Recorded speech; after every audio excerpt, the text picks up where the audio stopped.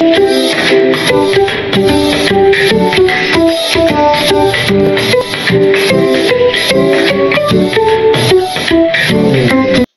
lesson is about plotting of fractions on a number line.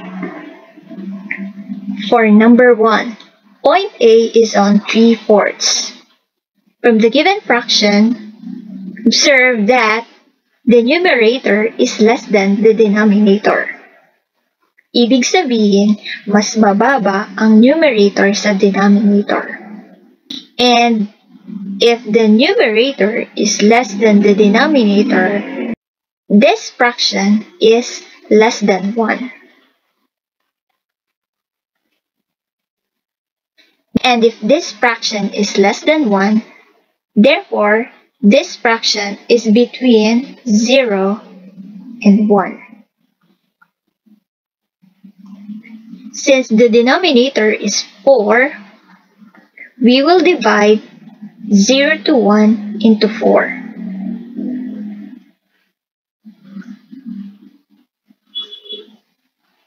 Well, after we divide this by 4, we need to consider the numerator, which is 3, which means it is 3 out of 4. So this portion is 1/4, 2/4, 3/4, and 4/4. 4/4 is equivalent to 1. That is why this fraction is between 0 to 1. Well, from here, we can say that this is where point A is, because this is 3/4. So let's name this as point A. Another. Point B is on 2 pips. As you observe, 2 is less than 5, which means this fraction is less than 1. And since this fraction is less than 1, then this fraction is between 0 to 1. So take a look with the denominator. Since the denominator is 5, divide this by 5.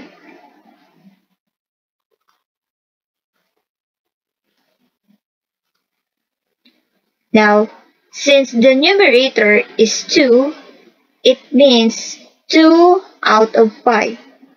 So this is 1/5, 2/5, 3/5, 4/5, and 5/5. Because 5/5 is equivalent to 1. So from here, we can clearly see where point B is, which is on 2 pips. So this is our point B, between 0 and 1. Another. Point C is on 1 and 2/3. As you observe, it is in mixed fraction or in mixed form.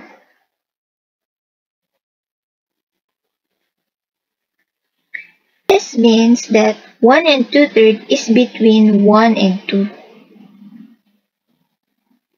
Now, the denominator is 3, so we will divide this by 3. And since the numerator is 2, we'll get 2 out of 3. So this is 1/3, 2/3, and then 3/3.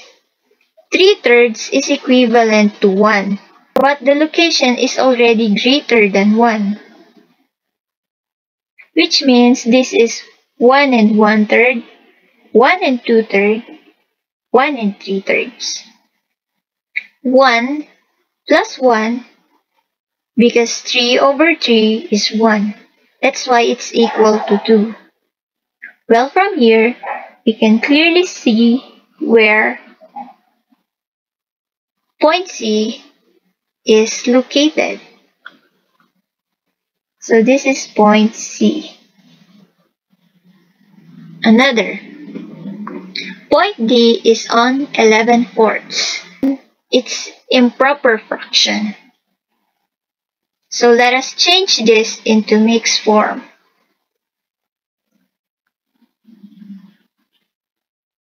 So to change this in mixed fraction, we'll just divide. How many 4 are there in 11? We have 2. Now what is the remainder? The remainder will be 3. So which means to say that 11 fourths is equivalent to 2 and 3 fourths. Now, observe that the whole number is 2, which means to say that this fraction is between 2 and 3. So we'll have 0, 1, 2, and 3. Since the denominator is 4, we will divide this by 4. So this will be 1/4, 2/4, 3/4, and then 4/4.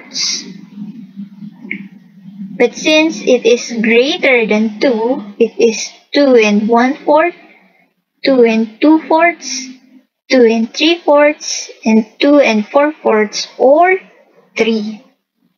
Well, from here, we can clearly see where point D is. And that's our point D. And that's it. I hope you learned. Thank you.